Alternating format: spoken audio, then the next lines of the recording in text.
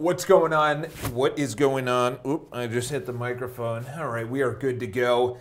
We're going to be starting something a little bit different. I'm a very visual person. I am someone that loves pictures. I love images. I need to actually see someone's face, or I need to visualize what I'm actually thinking about most of my life, even just storytelling. Even though I was there at the story, I usually look away and I'm actually picturing a lot of things before I actually say it. That's how my brain works. So we have an iPad down here. We got a little Apple Pencil, and we're going to be going over how to wake up early. This is one of the top questions I get all the time.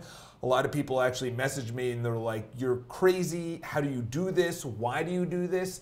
And obviously that's really where it starts, is that why are you actually waking up early? And we're gonna go over it. So you have to actually reverse engineer for when you actually are going to work and what you're gonna be doing from when you wake up to actually when you are getting to work. Like, what are you gonna do? And that's one of the main reasons why people don't wake up early, because they wake up early and then they're like, okay, what am I gonna do now? I'm just gonna go on Instagram, I'm just gonna go on Facebook, I'm just gonna go on YouTube. So they wake up at 5 and then they do absolutely nothing till 8:30 or 9 o'clock whenever they go to work. So there's no point in actually waking up. They have no why, they have no reason, all right? So say you wanna get to work at 8:30, 8:30, right around there. You know, that's the easiest way to actually do it, is reverse engineering. And then between the time that you wake up, say it's 5, you know, or it's 6, it doesn't matter. What are you gonna do? What are the things that you're gonna do? So you're obviously gonna have breakfast, okay? You're gonna definitely take a shower, okay? Hopefully go to the gym, all right? So these are things that are mandatory. Okay, then there's other things like I'm gonna read, I'm gonna meditate, I'm gonna journal. You know, there's just a lot of things that you could supplement in there. These are just as optional as anything, okay? Like, are people gonna want to journal and read and visualize and meditate? No, okay? So this is as optional as anything else. And the problem is that when it's optional, it doesn't get done. Simple as that. You're obviously gonna have breakfast, you're obviously gonna shower, and hopefully you go to the gym, okay? So for me, this is the best way that I do it, is that if I'm getting to work at 8 o'clock, I have to reverse engineer that I'm doing 3 workouts this morning, okay? So 3 workouts means that I actually had to be up at 4:43, 4:45, okay? I had to be out the door at 5. I had to be at the gym at 5:30 and on the bike by 5:40 to then be at gym class. So this is on the bike. That's my first workout. We'll just say +1. 6:45 is my gym class. That's the second workout. And then that's done. And then on the bike and done by 8 o'clock. And then, so we'll just say done. What I'm doing is saying, okay, this is not optional. That's not optional. I am going to do that, okay? Okay, so if I'm waking up at 4:40, how many hours of sleep? Okay, whoever says you don't need 7, 8 hours of sleep, you do need 7, 8 hours of sleep. I know, because by the time I get to Thursday or Friday, I'm exhausted. I'm not productive. I have no motivation. I don't want to go to the gym, and I'm working out 7 days a week for this triathlon that I'm training for.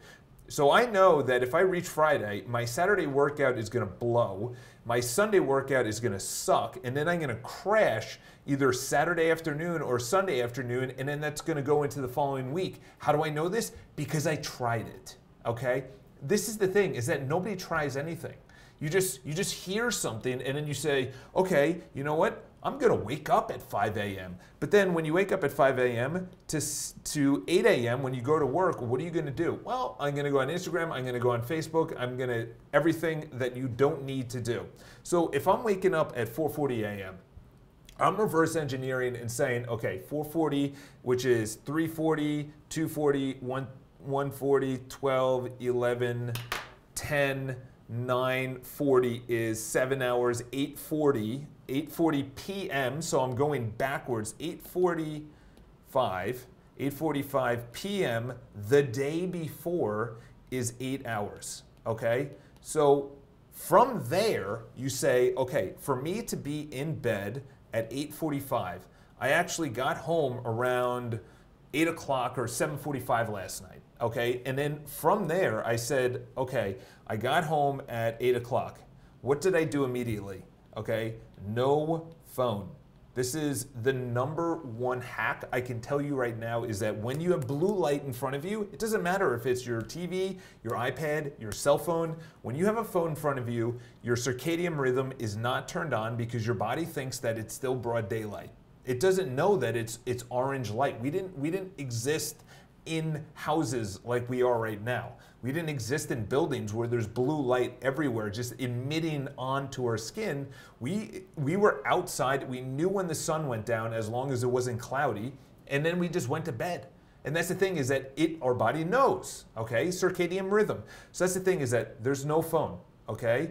When I say no phone, I mean it's away from me, it's on airplane mode, and it's not my alarm. It's not next to my bed, it is in the other room. When it's completely away from you, dude, alarm clocks are $8, $10. Pick up an alarm clock, set it at the same time. It doesn't matter what, my workouts change every single night. So 8 o'clock, so this is the reverse engineering that I'm talking about. Most people say, okay, I want to wake up at 5. Okay, but most people don't know, A, what time to go to bed, and then when they go to bed, are they actually in bed, or are they on their phone, are they reading? So I know that I need at least 45 minutes to an hour of just complete silence. As Brian Johnson talks about, he says it's known as something, all electronics are off, okay? He has a name for it, something shut down, electronic shutdown. So I have no phone. So from 8 to 8:45, I have to get my gym bag ready. I have to obviously brush my teeth, wash my face, just like toiletry things, okay? This is the thing, is that I only have 45 minutes. So during that time frame, I'm also getting my body ready, undressing, getting into my bedclothes. And the reason I'm saying this is, if you are still in your clothes, you are not actually getting ready for an 8:45 p.m. shutdown, okay? And this is the thing. Most people say, how do you go to bed at 8:45? My why is this. My why is 4:45. My why is not what time I can go to bed. My why is I need 8 hours of sleep. My why is saying that if I don't get 8 hours of sleep, I'm gonna crash by Friday. Okay, my why is that if I do get 8 hours of sleep and I do wake up at 4:45 and I do my 3 workouts, which are right here, if I do those 3 workouts, then essentially, guess what happens? I'm actually going to be very successful during the day. Okay, so the best way to actually parlay this into how it's good for you guys is, let me just clear out of this, is you have to understand is that you first work backwards from the time you are going to work, then what you are going to do from when you wake up to when you go to work. Okay, this is sleep. Okay, then you have the time you go to bed.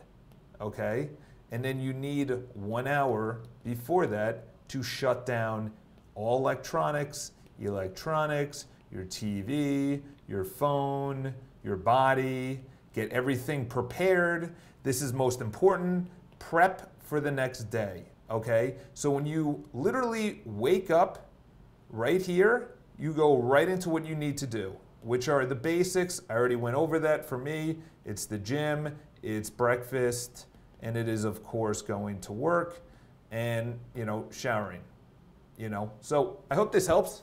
I don't know how to really give you your why, but I do know that you don't have to wake up at 5 a.m. You don't have to wake up at 6 a.m., but you do have to understand how to do that.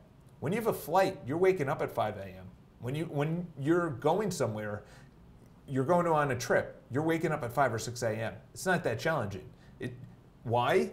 Because of what I just said. What is your why? Okay? What is your why?